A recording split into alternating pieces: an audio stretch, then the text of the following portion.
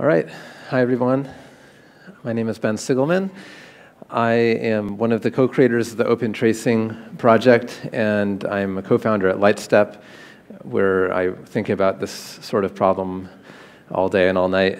I'm really excited to be here. I live in California, so I rarely get to come out to this part of the world. And I was actually excited it was so crappy out yesterday because it's nothing quite like the feeling of going to a beautiful historic city and then being trapped in a conference the whole time. And then today it's really beautiful, so I'm having mixed feelings about being here and not, looking at a castle or something like that. But here we are. So I'm excited to be here. I'm giving a talk not really about OpenTracing specifically, although I'll certainly cover that. And I look forward to talking with anyone here about it separate from this, but really about the ecosystem in general with tracing. Tracing is always complicated process because you need to integrate across your entire stack in order to see it all. And it's even more complicated in the open source world because the positioning of the various projects can be unclear and there's a lot of overlap in terminology. So in this talk, I'm hoping to demystify a lot of that for everyone here. It goes without saying, but I really encourage people to interrupt me and ask questions. I love that. It's fun to be interrupted in this context anyway. And I'll try and pause for that here and there, but if not, we can wait till the end. So these are the sorts of things I was hoping we could address. I want to define what distributed tracing is for people, hopefully without taking too much time, because I imagine if you're here, you probably already have a sense. I'd like to compare it to the rest of the universe of monitoring and observability technology, talk about the moving parts, and then get down to business and figure out why there are so many different projects that talk about tracing and where the boundaries are and how they compare and contrast, and why it's not an either or, and it's probably a many for anyone in this room. All right, so first things first, how does distributed tracing fit into the monitoring ecosystem? So I made this slide up. This is not, I think the conventional talk track is that you need logging, metrics, and tracing.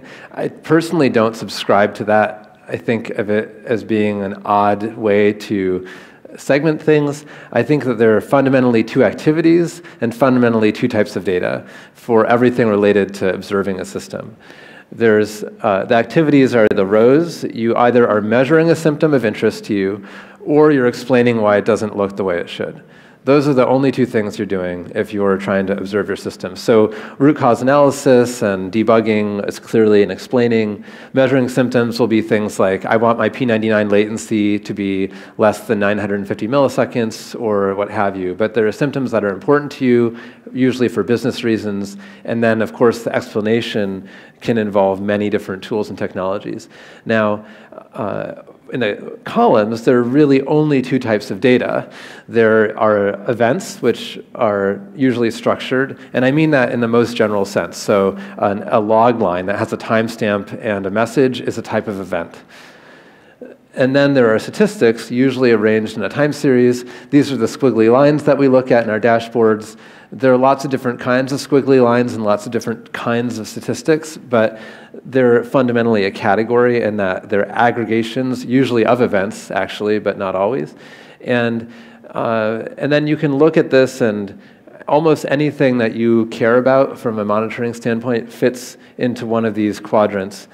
Distributed tracing almost always is on the bottom right, although we're starting to see products that use distributed tracing data to generate time series data. So it's starting to bleed over a little bit to the left. And they're also almost always used to explain symptoms and do root cause analysis. The reason why it's so important is that transactions, even ordinary transactions, are now distributed. So if you want to take a single event from your system and explain it, you need to follow it across your system, which I'll talk about in a second. Questions? All right. So this is a diagram that I like to use in these talks. On the top is an illustration of what a transaction might look like in a monolith.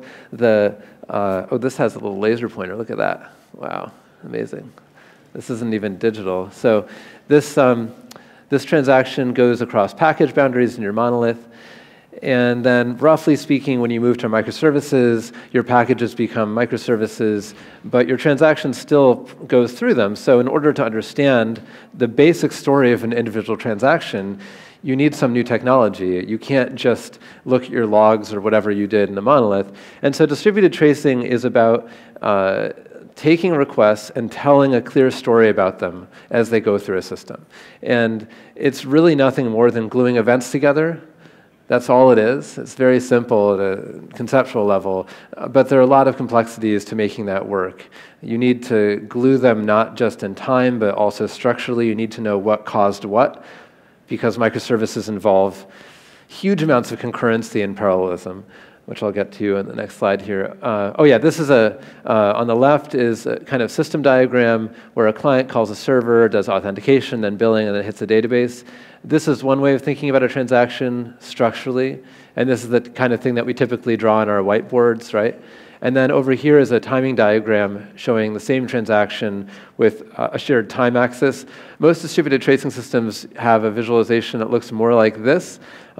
Without naming names, this isn't a value judgment or anything like that, but APM systems that are pre-distributed systems, things that deal with monoliths, typically represent transactions like this. Because if you don't have a lot of concurrency, you can say a lot here. However, if you're dealing with tons of concurrency, you really need to have a shared time axis in order to understand the transactions. So I think this transition from a conceptual standpoint to seeing things as some shared waterfall is indicative of the complexity. At LightStep, we see a lot of production traces that have many thousands of these timed events in them just for single user-facing transactions that get back to the end user within a couple of 100 milliseconds. So you do need to have a mental model that can scale with that sort of complexity.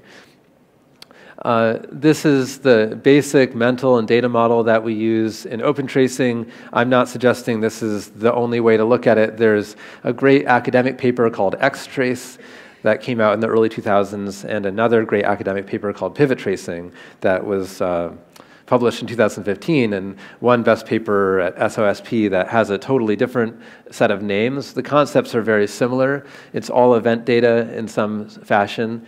In the OpenTracing model, which borrows from the Dapper terminology, which I worked on at Google in the early 2000s, it refers to, well, I'll go back to this slide. It refers to each one of these things as a span.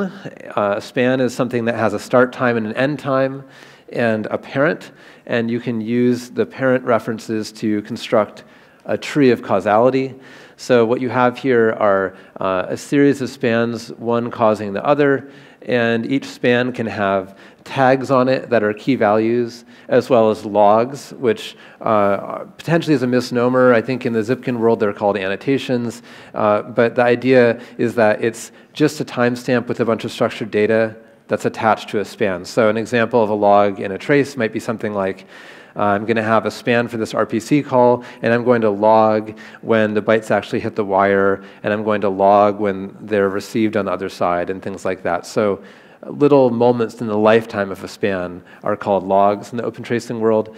And then there are a number of identifiers that are attached to these things as well to figure out which is the parent, which is the child, what the unique ID is for the transaction in general, these sorts of things. The slides are going to be attached to the sketch.com or whatever it is site for this talk. So if this doesn't make sense, or if you don't feel like you can read all this, don't sweat it. The only important thing to understand for the purposes of this talk is that traces are structured. They're made out of these little spans that have a start and an end time, and there's a lot of structured data attached to them. The rest of it is the level of detail you don't need for this talk. Good? Okay. See, people don't seem confused. This is great. All right, so now we get to the meat of the talk.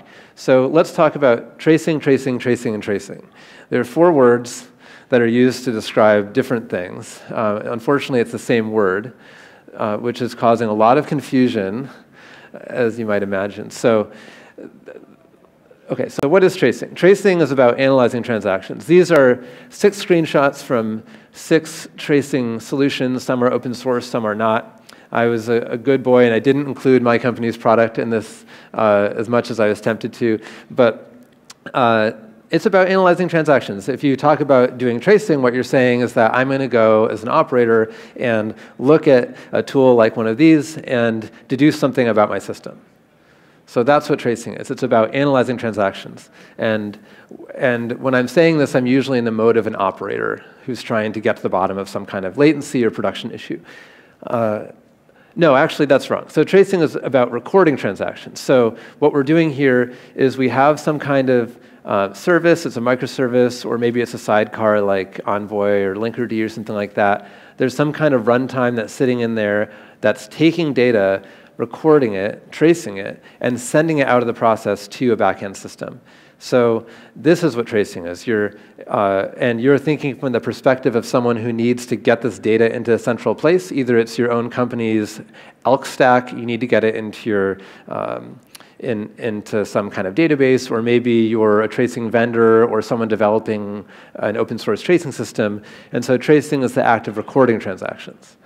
So that's a valid interpretation as well. Unfortunately, it's completely different than the first one, but it's valid.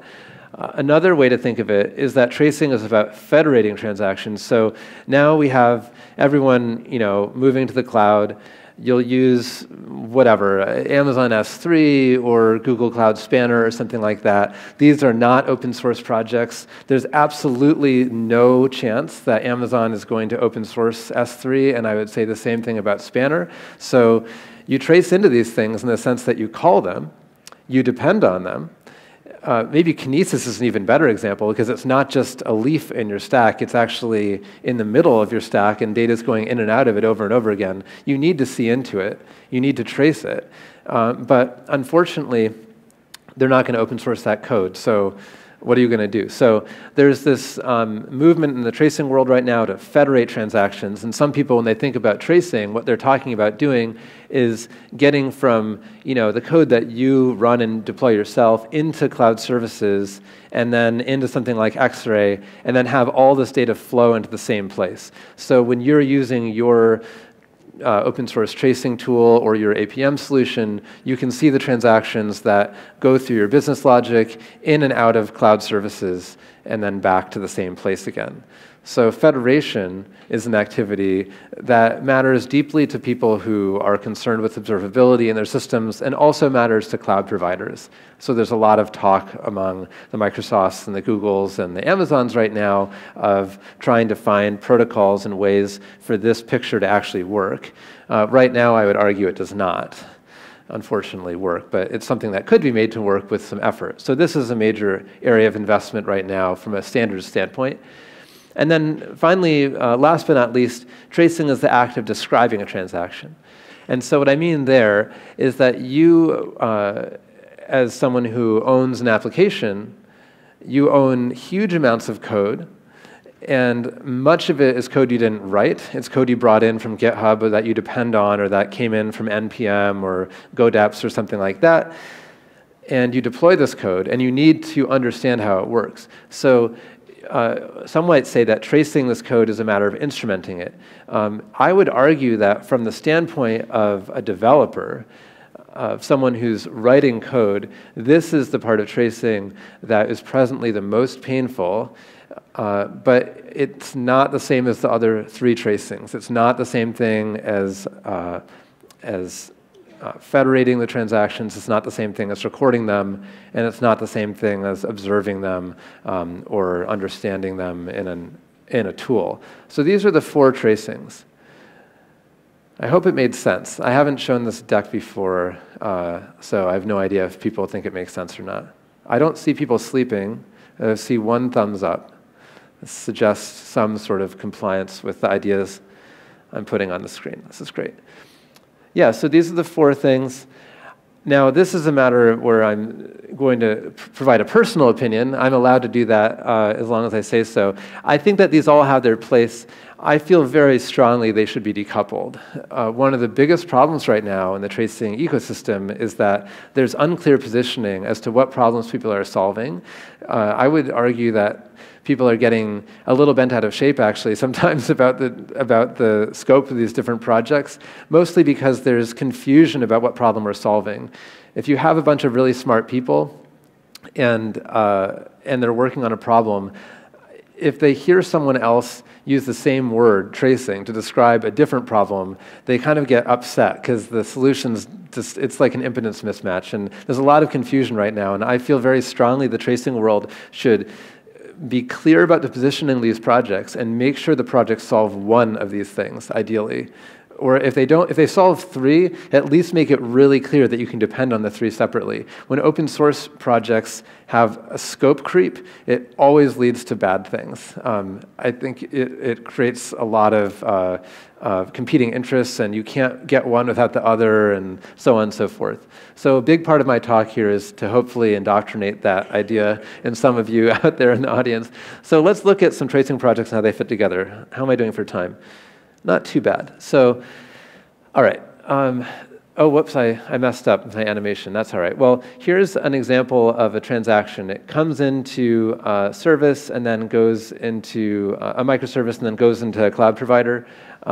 There's a small amount of context data that's sent in over the wire. And then there are tracing systems that will take data and get it into the tracing tool. This data right here is much larger than this data here that's sent in over the HTTP request. This is usually in headers. This is something that's buffered and ends up being, megabytes of data, not, single bytes of data like here. The cloud service generates data as well that might go into something like X-ray, and then you want it all to be in the same place. People who write tracing systems, that's like me or the people working on Jaeger or Zipkin or whatever, we care deeply about these things. I'll get to that later. The people who actually use the tools, the operators, the only thing they really care about is that the tool works. So they care deeply about this. This is where the person analyzing the transaction sits.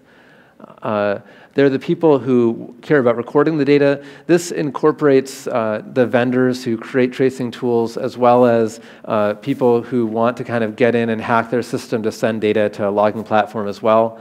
And then there's a 4th class of users who instrument the systems.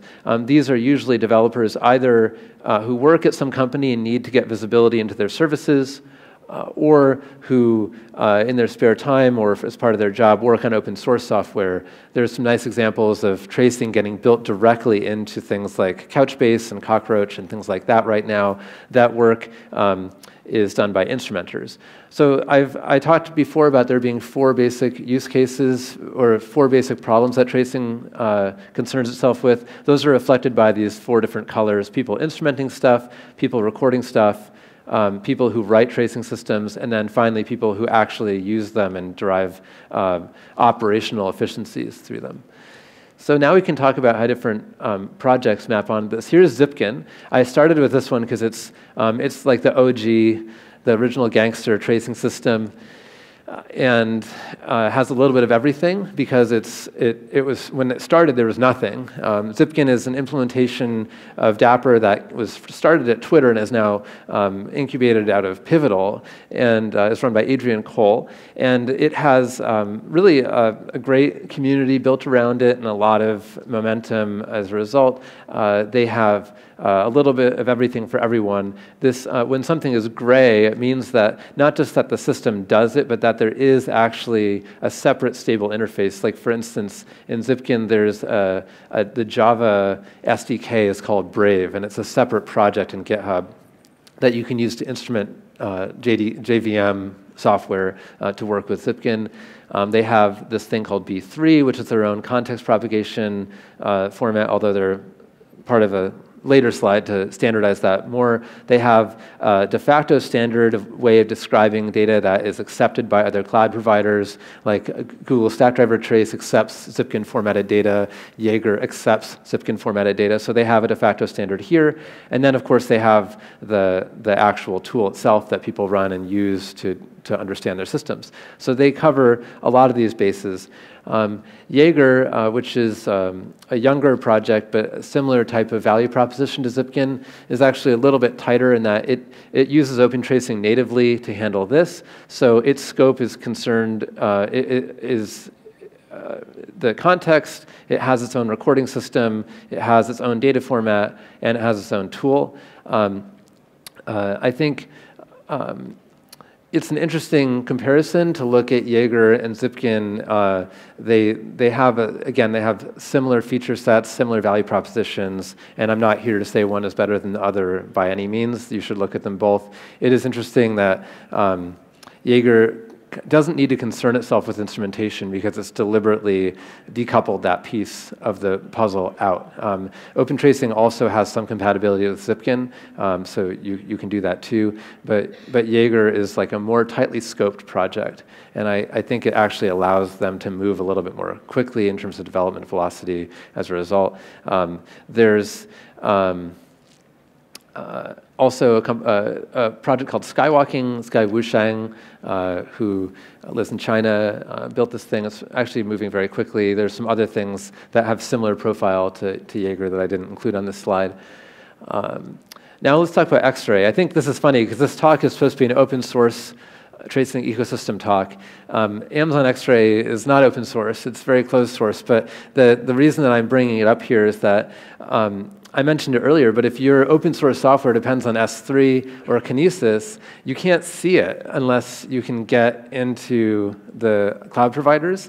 And so there is a need for Amazon to cooperate in that regard, and they do actually. Abhishek, who runs that project, is very collaborative in this type of space, but they have a role to play, and there are standards that need to be created to get the data from X-ray, which is this box basically, into whatever tracing or APM tool you want to use. I think I was chatting with someone from Instana earlier, and I know that they've done some work to get the X-ray data into their product, for instance, and other vendors do similar things.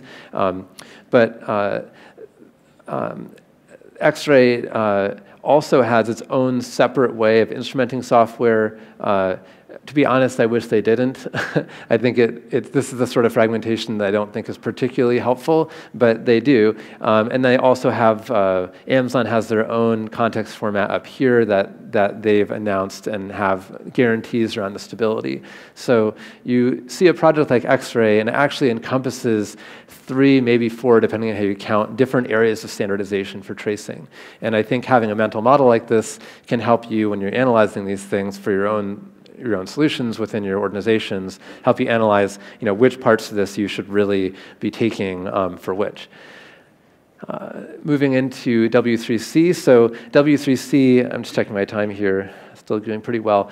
W3C, of course, is the World Wide Web Consortium. They generally do standards around things like web browsers. They also have a really interesting project right now. This guy, Alois, who works as a CTO at Dynatrace, has kicked off an effort involving many different constituencies. I have a dedicated slide about this later as well, just to focus on this and nothing else. I love this. This makes me very warm in my heart. It's like a narrow scope, a clear value proposition. If everyone can agree about how to do this, then fine, we can interchange data, we can have traces go from vendor to vendor, and everyone wins. And keeping that thing scoped to just this little box is like a massive win for that project, and I would argue for everyone who depends on it. As you know, you're not going to pull in a bunch of other garbage, basically. And there's been plenty of pressure to broaden the scope of that discussion, and they've been very disciplined about keeping it tight and focused. And I think you can see the momentum coming out of that as a result. This benefits mainly people who author tracing systems, frankly, but it will benefit everyone in this room in that once people can actually agree about this stuff, progress will move much more rapidly towards actual interoperability between these systems. And so this does have general benefits as well. The last thing I'll say about this is that it's pretty funny. I mean, if you look at the initial proposals for this, let's see, the first time I saw an actual proposal was over a year ago. It was March of 2017. It's the kind of thing where if I went and took anyone here for half an hour and described the data model and said, come up with a format, just propose something. If you have a technical background, you'd probably propose something that's very similar to what this is. And it's been, bike-shedded and argued into oblivion. I mean, they've spent, 25 people have spent over a year getting this thing totally perfect, and it turns out, actually getting it perfect, getting that last 10% is really, really difficult. You need to maintain forwards compatibility. You need to make sure that all the vendors who depend on this will actually have their needs met. You need to have compatibility tests and reference implementations and all this W3C stuff. And they're doing all that work. It's actually, it would be pretty thankless, except that I'm sitting here saying thank you to them for doing this, but it's awesome work that they're doing this stuff, and everyone benefits from it. So the technical stuff looks pretty basic when you take a look at it, but it's actually quite impactful. They also have a project that's starting, that's talking about standardizing this piece. This is the missing link to make interoperability of systems like X-ray and your favorite tracing tool really work in a standards compliant way. Also very important, and overlaps a bit with some of the instrumentation pieces. This is where you would say things like, if you're going to make an HTTP call, these are the 5 tags you must have. You must have path, you must have the method, that sort of stuff. Defining precisely what they are, precisely how they're spelled, precisely what the semantics of all the strings are, that kind of stuff is what this effort is all about. And there's a group of about 25 or so people who are interested in working on this. If you care about it, let me know and I can put you in touch with them. But they're trying to get all this stuff sorted out so that when you export data from even things that are like hardware routers and stuff like that in the future, will emit data in formats that can be consumed by any system, and that is also quite valuable and is also a very narrow scope, so I'm excited about it. OpenCensus is a project that was announced by Google in the last 3 or 4 months. It basically handles everything that sits inside your process that's part of a tracing system. So it handles instrumentation. It also handles the collection of data within the process, getting it into some kind of format, potentially that format I just described, and then exporting it into whatever tool you're using. OpenCensus has some internal decoupling between the instrumentation and the recording. My understanding is they're going to be making the decoupling stronger, which is to say you can depend on this without bringing in this. I think that's actually crucially important for that project, and I really hope that that happens as soon as possible. But OpenCensus is probably a best-of-breed open source runtime for just getting the data out of the process in a way that doesn't introduce overhead or inefficiency. It's based on the work they did inside Google on the same stuff, and it's very high throughput. And then finally, OpenTracing also has a very narrow scope. It's really designed with these people in mind. The idea is if you're going to adopt tracing within your organization, you're going to hit a brick wall, which is that you probably depend on dozens of open source projects, and you need to instrument them, and you don't want to do that work yourself. The value of OpenTracing is that it brings that instrumentation in from an open source community that wrote it for you, so you don't need to do that work, and it doesn't do anything else. It's the only thing it does. It then allows you to make all the other decisions about your tracing system independently. Again, I think of that as a feature of the project, and I like that narrowness, and it interoperates with virtually everything that we've seen so far. There's also some overlap with this effort to standardize the fields that go into things like HTTP calls, database calls, et cetera, because that's part of instrumentation. So there needs to be some coordination there. So that's a summary of like the major ecosystem efforts. There are certainly other things out there that I didn't cover, but I got through most of it. I'll spend my last couple of minutes just making a quick pitch again for having narrow scope for these sorts of things. This is what we hit with OpenTracing when I was talking with people implementing tracing at a number of pretty large organizations that are well on their way in the cloud native journey, microservices and so on and so forth. And we were spending our time together talking about really sexy, attractive UIs for tracing data. And then when we'd go and have lunch and have drinks, everyone was just complaining about the fact that we couldn't get instrumentation deployed. And that was preventing any of the cool features from delivering value. And so a bunch of us banded together and created OpenTracing in an effort to basically band together and solve that particular instrumentation problem once and for all, so no one else has to do it. And I would argue that if you're a developer, as opposed to an operator, the main pain point for tracing is instrumentation. There's a little bit of stuff around SDKs and backends, but the instrumentation is just like a massive, massive headache, unless you have something that factors that out. So OpenTracing is designed to address that specific pain point. I think there are 9 sort of standard languages, and there's a couple more that are languages I don't even really know. There's some like Haskell stuff going on and things like that. There's over 100 packages that support OpenTracing now, and many more being added kind of month over month. And there's also a diversity of places you can send this data. There are a number of commercial vendors like me, but also a bunch of great open source projects, Jaeger and Zipkin being the most popular of those, as well as Skywalking that I mentioned earlier.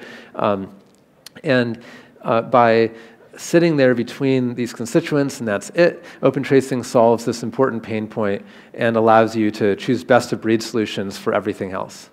And I think that narrowness is a great benefit to OpenTracing and a great benefit to the community, as opposed to increasing the scope and saying, well, now we're going to make an OpenTracing UI. It's tempting. We actually have literally reduced the scope of OpenTracing over time. We've like removed stuff from it to make it as small as possible. And I think especially in open source sort of standards work with a lowercase s, like things where you're trying to get many constituents to agree, the narrowest scope is the best scope.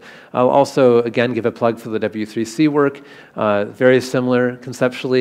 They have over 25 people participating in this discussion, trying to sort out exactly how the standard is going to work that will affect everything from hardware to, you know, the coolest, newest service mesh stuff that's going on.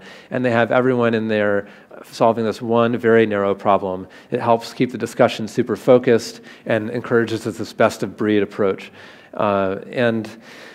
So, I mean, I'm really enthusiastic about this kind of stuff. So in terms of the overall message for this talk, I mean, tracing is table stakes. I don't even need to say that anymore. That's why people show up to these things. You need to do it if you're doing microservices, or you will be in a world of pain. So that's a fact. Unfortunately, it involves many constituents, and I think that the ecosystem around tracing is starting to get really complex. There are many projects that have overlapping scope and overlapping focus. So I hope that this talk provides a mental model for people to think about which problem you're really trying to solve with which piece, and that you can choose the solution that works the best for each piece. If you have any questions about this, I really want to emphasize this. I come to Europe basically never. Last time I was here was like 2010. That's not true, but it's almost true. The last time I was here was like for 36 hours. I would love to talk to people. I never get out here. I'm here for 3 days. Come and talk to me, even if it's not about this. I'd love to meet you and get your feedback about your own experiences getting tracing into your particular organizations. It can be about OpenTracing, it can be about anything in this deck. But I'd love to talk to you, and I hope this is useful. And with that, are there any questions? Yes?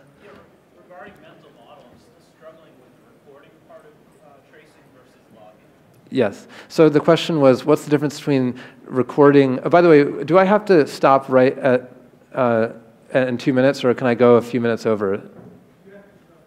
I have to stop? Okay, great.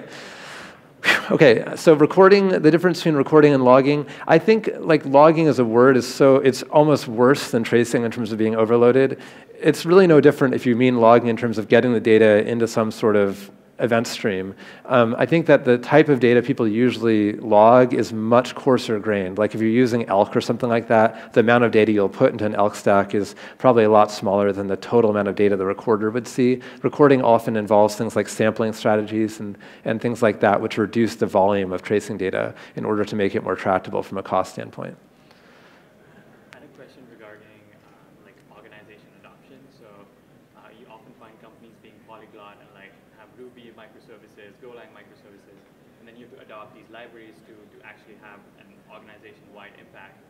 So how do you go about that refactoring of like code, and then you need to propagate these headers across proxies if you're using them?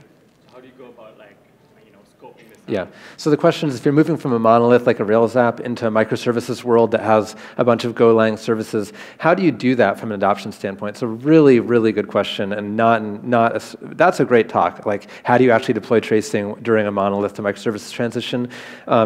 I don't have time for the full answer, but the short version is that you start where your business cares about it. Don't try to do it all at once. If there's one thing you learn from this talk, an entire talk, it's this answer: don't do tracing all at once.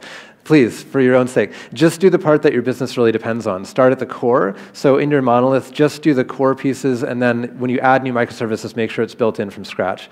That's pretty sane, not too bad. We've seen customers that will deploy tracing across like 5 or 10% of their system and see tremendous value because they chose the 5 or 10% that actually matters to their business. But that's the essence of it. I think I have time for one more question.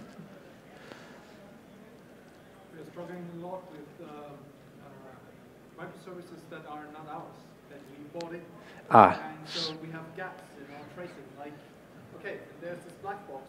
Yes. There is a latency of, I don't know. Yeah, so the question is, if you depend on a microservice you didn't write and it doesn't use the same tracing scheme that you do, what do you do?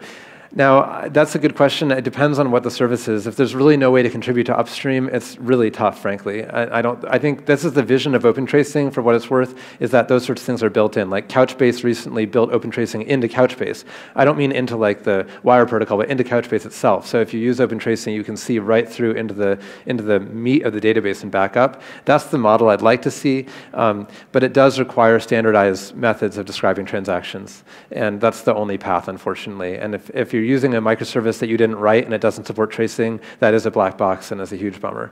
And we just need more standards. All right, I'm done. Thank you, everyone. Please come up and talk to me if you want.